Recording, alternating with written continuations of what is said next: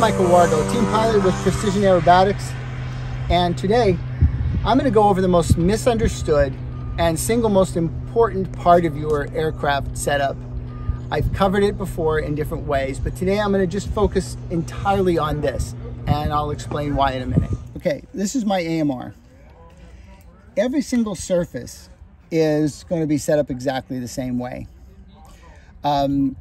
What we're talking about is the difference between travel and rates and helping to understand where they both fit in. As I've said many times before, this is the travel. That is as far as this thing will go to reach its physical limits. This has to be established with every aircraft. The only notable exception is possibly for a jet or something like that, that in order to really increase the torque of the servo, you might not want it to reach its full deflection for one reason or another. But for the most part, we're going to try and get the most out of each surface. Most of the aircraft that I've flown over the years that flew terribly were instantly attributable to this particular issue, that it's not set up properly. They think because it's 3D, they want to set the rates at 150% because they want it at max. Well, that number isn't max. That number is the max travel of the servo, but depending on where the servo arm is and depending on where the geometry lies and just how much throw is available, that could be the kiss of death. You could be making your plane impossibly difficult to control, which I have definitely seen. The way we actually set up the travel, and remember, this has nothing to do with the rates, not high rates, low rates, nothing. This is just establishing how far the servo will go. We're going to deflect it all the way, select it on here, and now we're going to move the slider to establish what is max. And I'm going to go all the way up. Right now, I'm at 142. It's pegged. Now I'm going to back off until it just starts to move a little bit, which is right there. So I have established, whoops. There we go. We're right at 137. That's where we are for max travel. Now, when we go to the other side, that's just a byproduct of digital servos, if you're wondering why it's chattering. When I go to the other side, there's now two considerations.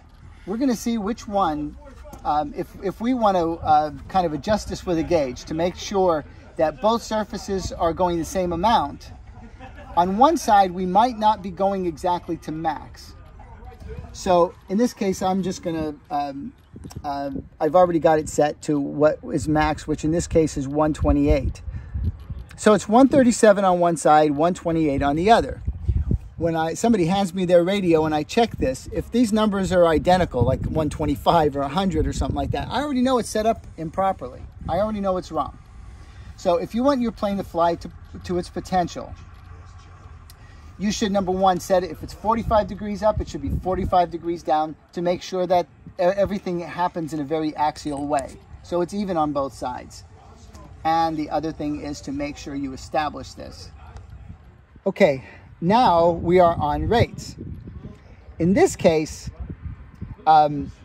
for my top setting, I have 100%, because when I'm flying 3D and flying low and slow, that much travel is necessary, okay?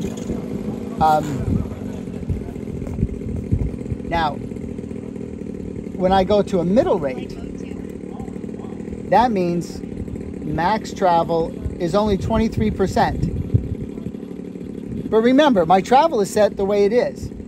This is just the rate that I want to use on this particular switch.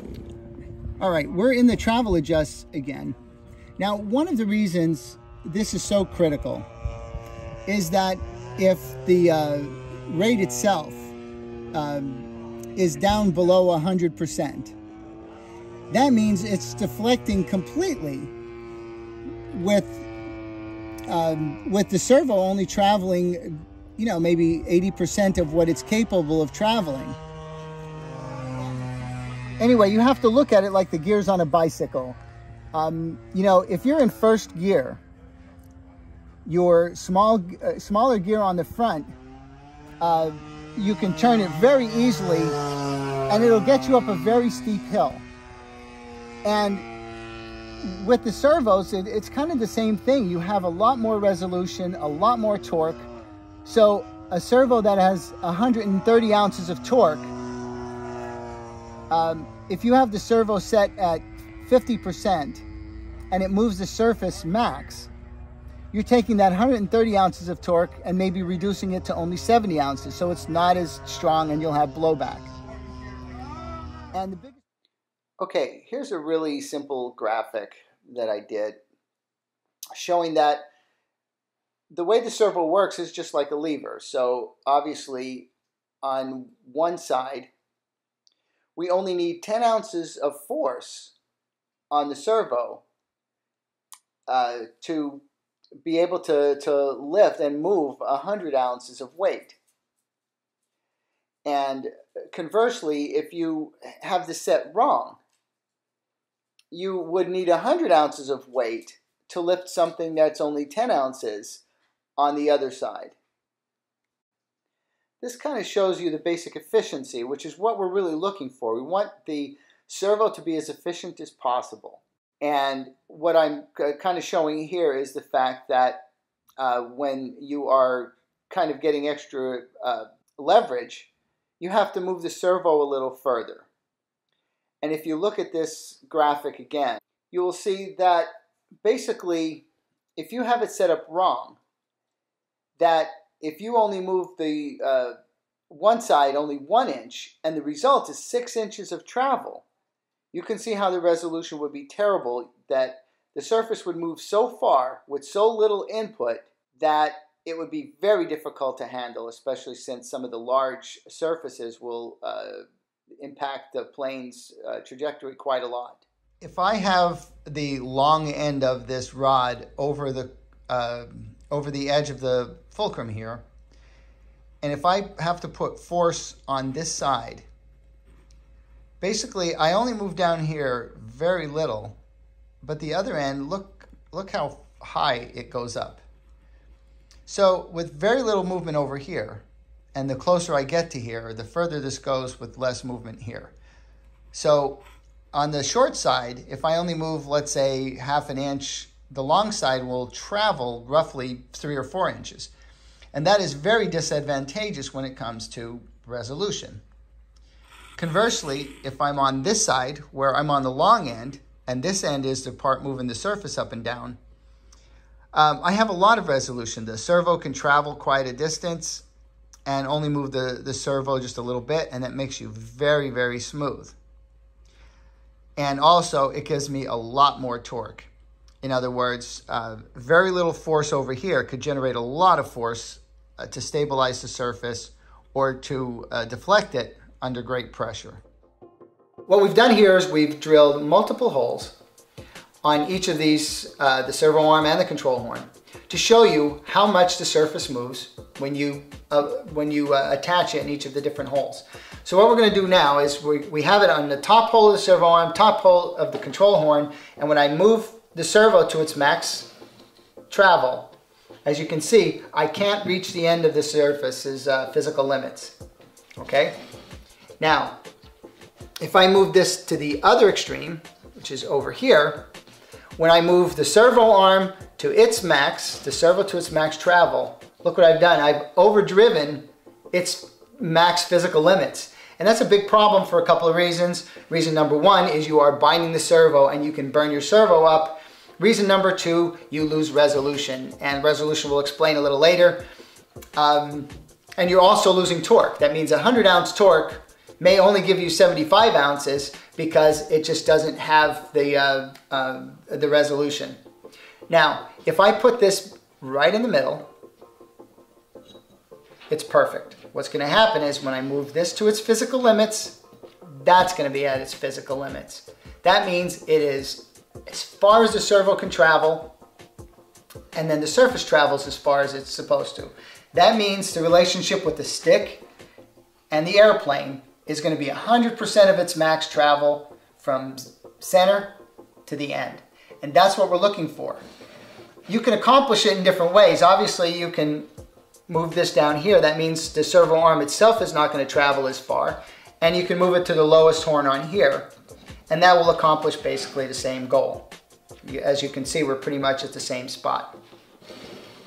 You want all the throw you can out of a 3D airplane because you need 45 degrees of throw in the elevator most of the time, at least. And the biggest part is you lack resolution, which means, you know, the surface is traveling so far from a very small movement of the stick. And that's what makes these things fly terribly when it's set up so wrong. So ideally, we want to have the travel set somewhere between 100 and maybe 10 to 145. If you're at 150 and it's still not traveling far enough, then you're losing some capability. But if you make the opposite mistake, you're getting terrible performance out of the servo, and the lack of resolution means that every bit of your flying is going to be very choppy, and the plane is going to react violently rather than smoothly. So to keep your flying smooth, the geometry and the travel adjusts have to be set right, and make sure you have enough expo to make sure you stay smooth. Okay, this is going to demonstrate exactly why it is so easy for people to do things wrong when they're setting up an airplane. This is an Aerobatics that came right from the factory, and it was set up as he told me that it was recommended, which is on the end of there, and he's trying to get max throw out of it, which he's achieved.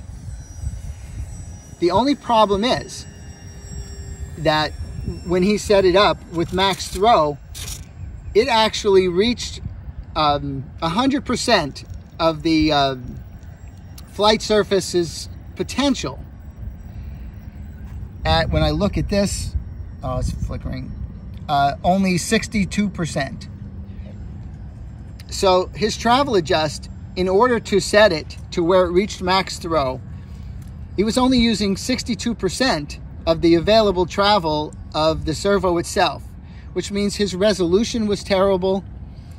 And not only was the resolution terrible, but the torque is reduced by a tremendous amount. It's like using a lever in reverse. You have to put a lot of pressure in to get very little torque. Now, the thing is, all we have to do to alleviate this problem is move this in on the servo arm until he gets full throw at 120, maybe 130% on his travel adjusts. And then he'll have good resolution and he'll have really good torque. When I discuss resolution, what I mean is right now this servo, when it moves, as you can see, maybe 1/4 of an inch. On the other end, the flight control is moving a full inch. And, you know, it's like trying to ride your bike uphill, you know, in 10th gear. It takes so much more strength. But, you know, that works really well if you are going at high speeds. But the thing is, in order to use this effectively, these servos need one thing, and that is strength. A good fast servo is fine, but what it really needs is strength. And if you have this reverse lever effect that you only move it a little bit and it moves the surface a lot, you have very, very low resolution, and at the very least will require a ridiculous amount of expo to feel anything normal at just straight and level flight. This was the final travel on the aileron to make it work. He obviously had it set at 100%, so when he test flew it, the thing felt very uncomfortable because it was obviously way too sensitive. Okay, on the Aerobatics, as he has it set up on the end points on each of the servos, we're at 56, 62, 93, 53, and 75 and 80. on all of the surfaces. So this thing's gonna basically fly like crap for him. I guess because it has a gyro, it might keep it stable, but this will not do what this plane is supposed to do, I don't think. Another problem we had with this is that coincidentally it was a little difficult to get any up elevator because it's kind of tight. In fact, it's extremely tight. Down elevator, no problem. So what was happening is because it was set on the highest point on that very long servo arm, it just didn't have enough torque to pull it. If you see now on the elevator, we have 100% throw. With this at the end, the servo did not have enough strength to pull this up above there. Now we have all of this. We actually loosened the hinge line a bit as well, you know, just kept deflecting it back and forth. That helped a little bit. But now the servo is strong enough to do it. But if we go down and look, we're still only at 88% on the up elevator. So we're gonna move the servo in even more. Okay, here is where we've arrived. None of them except the elevator is at 100 on one section, and we've moved it all the way to there. We've got the ailerons all the way in, and the travel is only 82 and 83% respectively. Rudder 81 and 80, which means we're just not maximizing the torque of the servo. Maybe it won't need it, but the rudder is starting to have a little bend, and we're afraid it's going to start binding. So we're going to kind of leave it there and see how it flies.